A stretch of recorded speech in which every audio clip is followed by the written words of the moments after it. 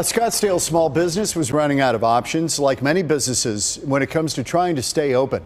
The owner was on the verge of cutting staff when he got a lifeline on Christmas Day from the popular website Barstool Sports. Matt Galka has a story in Scottsdale. Matt?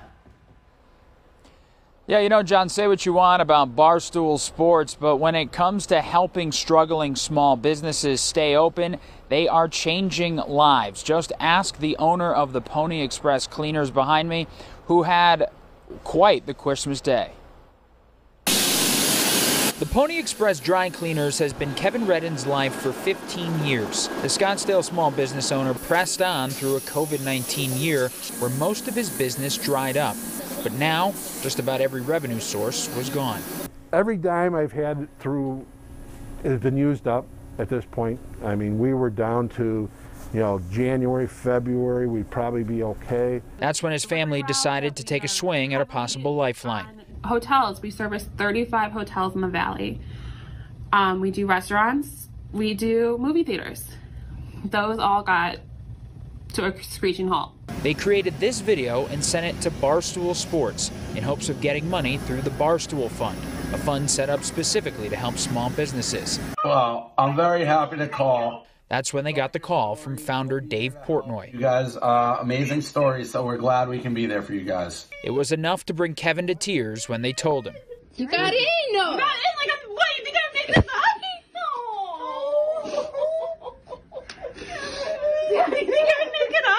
Redden says helping his employees put food on the table is his main focus. And hopefully his story can inspire more people to donate to the Barstool Fund so other struggling shops can hopefully stay open. It's just not one little dry cleaner that they're helping. It's everyone that helps into it. Pay it forward, pay it back, whatever word you want to put in, because the fund needs to grow.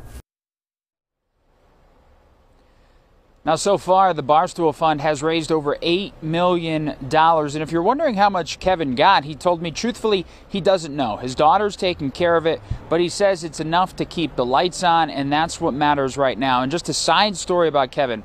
He told me that since March, he told all of his employees, look, it's sink or swim. We're sinking together, we're swimming together, but we're all going to get paid or nobody's going to get paid. And that is the kind of boss you definitely want to work for.